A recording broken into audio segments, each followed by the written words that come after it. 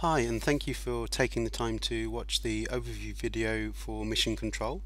Mission Control is our project management solution that's built natively on the Salesforce platform. And we're going to be taking a quick run through all of the key features of the system today. So the key objects that you use within Mission Control are going to be outlined here. So the two principal ones are the role and the project. The role is the record for the individual person that will be a resource on a project. Now against that role you can assign them to skills, you can assign them to teams, and you can also track any holidays that they might have, whether that's annual leave, PTO, sick leave, etc. Underneath the project, the four core objects are the milestone, the expense, the risk, and the billing event. So the milestones are the containers for a group of related actions, and the actions are the individual items that people are responsible for that will be delivered on the project. Underneath those actions you can assign additional contributors to help the action owner. You can build out checklist items, which are individual to-do items that people can tick off as they're making progress, and you can also track your time against the action as well. To support the billing events, you're also able to add tax rates. So the tax rates are the individual records that identify the tax percentage that will be applicable for any invoices that are raised against the project. And then underneath the billing event, you're also able to receive the payment once the client's paid the invoice that you've generated.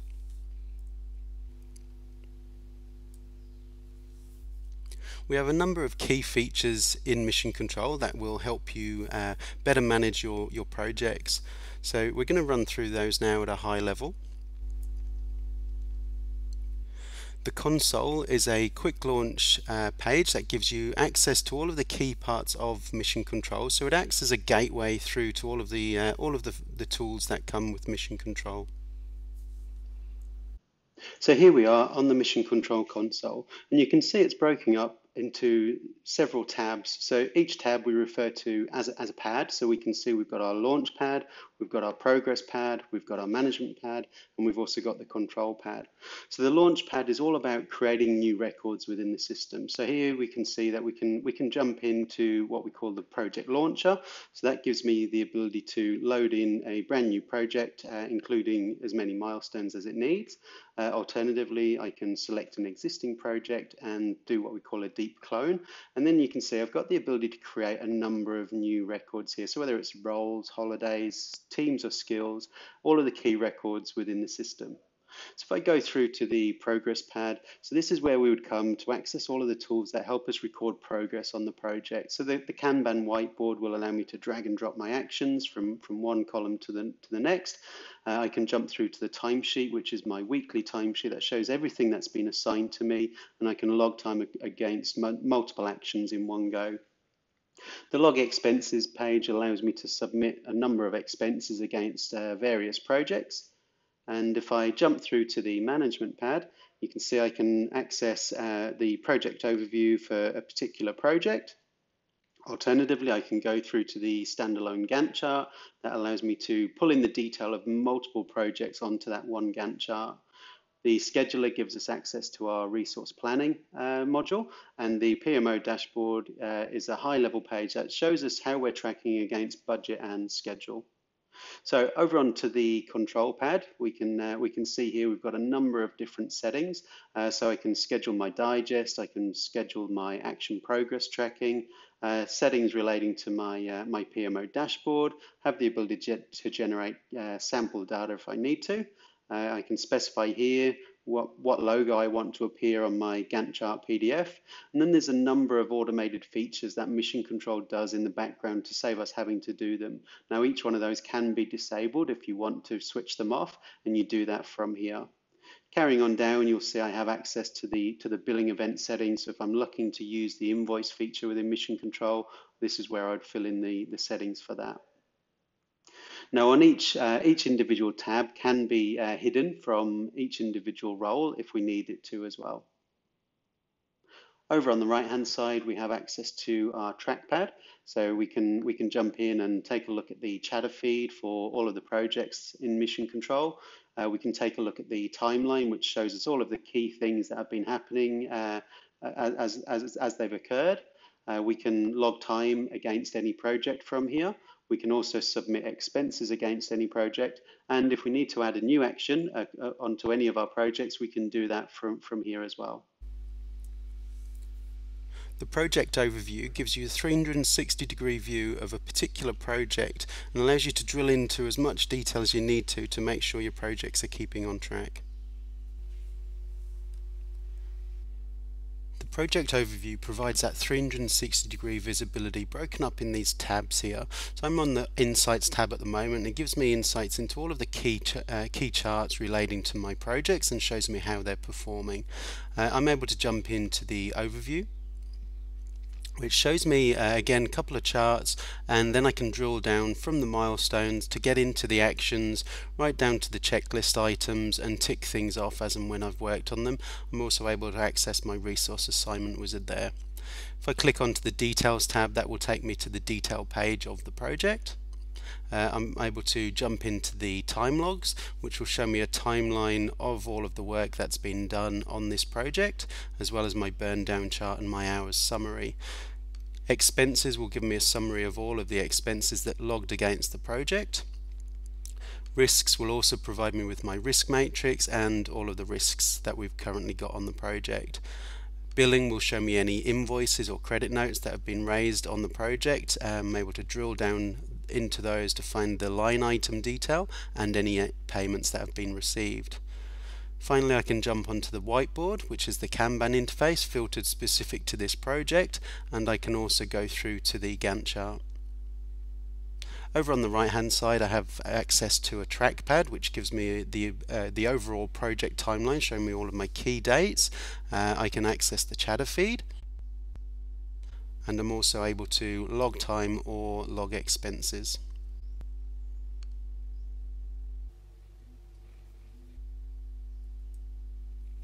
The Whiteboard is Mission Control's Kanban project board that allows you to see all of your actions displayed on a whiteboard as if they were sticky notes stuck to a whiteboard in the office. You're able to drag and drop those from one column to the next to record progress, and you can also do a number of other things like logging time and so on. All of the actions on our projects are represented on the whiteboard as individual sticky notes, so this is one action for one particular project.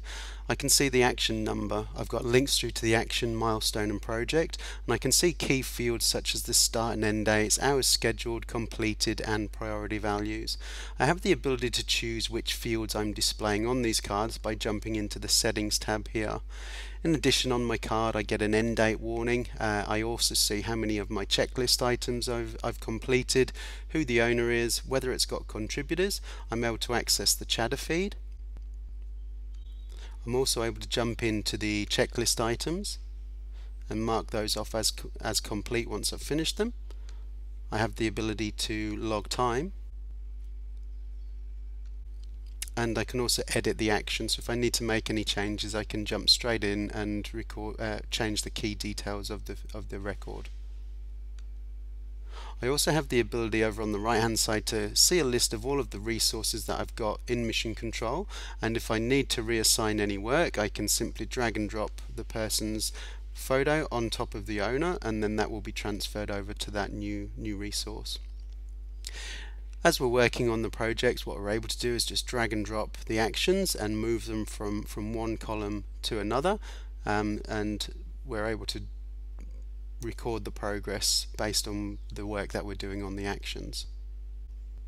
We also have the ability to dynamically change which field is driving the column. So right now we're looking at status, but we have the ability to dynamically move it to any one of these values here.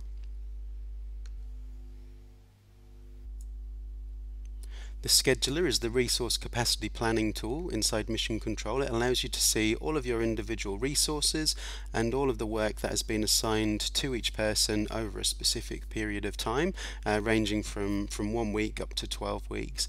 You're able to look into the hours distribution as well and see any hotspots that you might have caused. The scheduler shows me a list of all of the resources I have in Mission Control, and I can see all of the work that has been assigned to them over a period of time. So if I expand the settings, you can see I can adjust the timeline from 1 week up to right out to 12 weeks. So if I'm trying to look at the capacity over a certain period of time, I can do that here. I also have the ability to navigate backwards and forwards, jump to today, move forwards to a particular point in time. Now what this is showing me is the overall allocation, so I can see any holidays that have been factored in to the person's availability, and I can see where they're overutilized. It will flag up as red. So I have the ability to drag and drop this work off and reassign it to other people if I need to, and that will free up my time and allocate the work to the other resources. I also have the ability to jump in and take a look at the hours distribution. So this gives me an overlay that gives me how the hours have been allocated to that person. So you can see any hotspots that have been caused by our scheduling. So we're able to jump in and make decisions as to whether this needs to be reassigned or whether it can be rescheduled, and we can try and even out those bottlenecks throughout that period of time.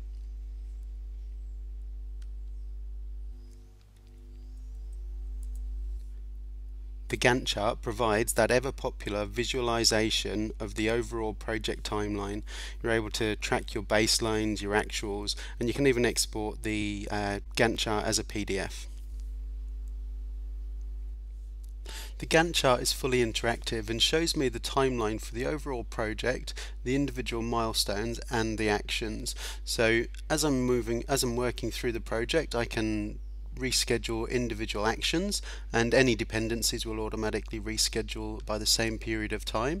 I can move an entire milestone and reschedule everything within that. I can also plot milestone deadlines. You can see I can add in dependencies between those actions, so anything as I say, anything that is dependent will also schedule by the same period of time. I have the ability to extend the duration of individual actions as well. I can also flag individual items as high priority, so if I double click in there, you can see I can make changes to the key dates. This one's high priority, so when I go back it's flagged up as red. Now I also have the ability to add new milestones and actions. You can see I've got the ability to look at multiple projects, so this example here I'm looking at 2 projects.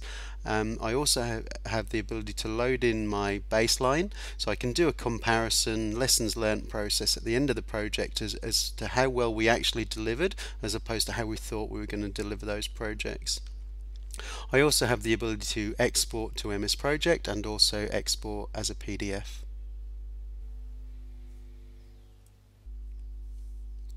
The timesheet provides a centralized interface that lets each individual person log time against all of the actions that have been assigned to them for a particular week. So in this example we're looking at my timesheet for this week, and we can see all of the actions that have been assigned to me for this week, as well as any holidays that I might have coming up. So for each action I can see the project, the milestone, the action. I can jump through and look at the detail of each one of those. I can also start tracking time. This example here you can see I'm already tracking time, so when I'm finished I could click stop and record that. I'm able to mark the actions off as complete. I can see my billable and non-billable hours that are scheduled, completed and remaining, and then I can see any hours that I've already logged this week. Now if I want to remind myself of what I've done during this time, I can simply click on this and it gives me a pop-up showing me the individual notes that were entered for each of those time entries. So what I'm able to do is actually come along and say, okay, well I've just done 2 hours there, I've done 3 hours there, and I've done 1 hour here. Now as I'm doing that, you'll see I get a total for my day and I get a total for the week. So once I'm happy with that, I'm able to click on save, and that will commit all of those various time entries against those actions for me. The PMO Dashboard provides you with a high-level view of how your projects are tracking to both budget and schedule. In this example, I'm looking at the PMO Dashboard for this week, and what it's showing me is my CPI and my SPI. Now my CPI is my cost performance index, tells me how I'm running to budget. My SPI is my scheduled performance index, and it tells me how I'm running to the timeline of the project. So if this was 1, I would be delivering perfectly to budget. If it's less than 1, I'm not doing so well. If it's above 1, I'm doing better. So obviously not doing too great on budget, but it's fairly close to 1, whereas my schedule, my SPI is dramatically lower, so I can tell I need to get something happening here. So what I can do is drill down into the individual projects, find the project that might be causing the problem, work out which milestones and actions I need to deal with, and then go and speak to the team members to get this back on track. Now I also have the ability to load in a comparison data set, so if I want to see how I'm running now against how I was running a few weeks ago, I can load in a comparison data set. So again, here it's showing me that my budget has declined, so it certainly wants some attention, and my SPI is going from bad to worse, so I need to really make sure that the team get back on track with this. The Create Actions page and the Assignment Wizard come together to provide you with the ability to build out the detail of any project. You're able to build out all of the actions and then jump into the Assignment Wizard to work out who's the most suitable resource to assign onto the work. The Create Actions page lets me load in multiple records in one go. So this is one action record ready for me to fill in, but I know I'm going to need a bunch more, so I'm just going to add a few more rows to the list there. So what I'm able to do is put in the details, so which milestone is this action going to relate to, what is the action that I'm going to be doing, the status, what my billable and non-billable hours might be, and when I would like to get that done. Now if I know who's going to do the work, I can simply select them from this list. Otherwise I can jump into the Assignment Wizard and determine who's going to be the most suitable resource to do this work for me. So I can do a blanket search, and it will return everyone that I've got a role record for in Mission Control, and I can see their current availability. So I can see it's assigning me as the owner, and it's flagging up that I'm over allocated on this day. So what we could do is drag Chris down here and make him the owner instead, and you'll see that it automatically pushes the time onto his schedule. In addition to Chris though, maybe I want to pull in some additional people, so what I might do is go off and search. So I might filter down on team membership, and I might also filter down on specific skills that I know we need for this action. So that gives me a list of people that are capable of supporting Chris. So what I can do is drag Andrea down here and say she's going to be a contributor. So of the 6 hours, I'm going to get Andrea to do 2 of them, and that will automatically pop onto her schedule. So once I'm happy with that, I click on Save, and I've assigned that work. Now I also have the ability to add in checklist items here as well. So if I click on there, I can put in the details of some checklist items.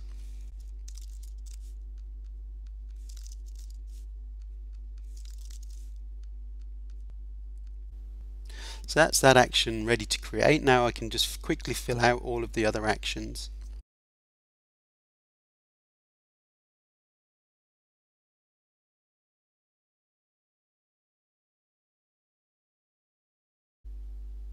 Now that I've got all of the actions ready to be saved, I can click on Create Actions, and that will save all of those actions onto the project for me.